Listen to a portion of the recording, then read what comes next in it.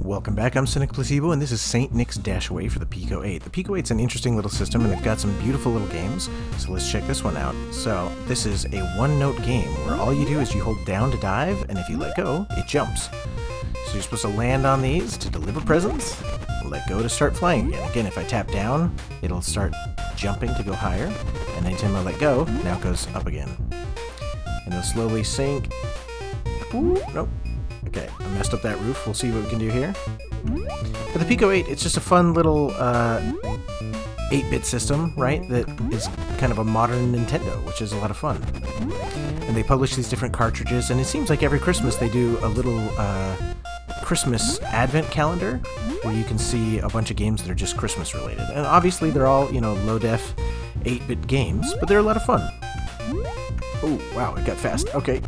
Oh, I gotta deliver some presents. It's just interesting that, you know, impacted reindeer. That's not so good. I think Blitz's teeth just went through Rudolph's backside. Oh, I ran out of time. 137 gifts delivered, so let's press down again. But it's just fun that, you know, a game that's so simple can actually be quite fun. Because again, it's just one button. I'm literally just pushing down. So I tap down to jump, and I hold down to land and deliver, and as soon as I let go, I jump again.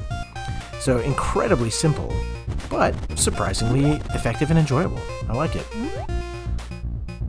And, you know, it gets you in the Christmas spirit, which is always fun. There's so many games like this that I think people ignore today just because they're not, you know, amazing AAA graphics by any means, but they're a lot of fun. So if you want to try this simple little Christmas game, you can get this on the PICO-8. I'm actually playing it inside of Flashpoint Infinity, youch, because that's an easy way to get a whole bunch of these games. Because Flashpoint Infinity, while it's mostly Flash games, it has a ton of PICO-8 games, it's got a ton of Unity games, it's got some HTML5 games, so it's an easy way to get a lot of cool free games. And the Pico, it seems, I don't know if they're all free, but it seems like they are. The vast majority of them seem to be free. Oh man, those chimneys are brutal. Well, I ran out of time again. See if you can beat my high score. But if not, I've been Cynic Placebo. Come on back, because I'm playing Christmas games all the time, and I'm releasing a Christmas short every 4 hours. That's right, every 4 hours, a new Christmas short comes out. So check out my channel. Catch you later. Cheers.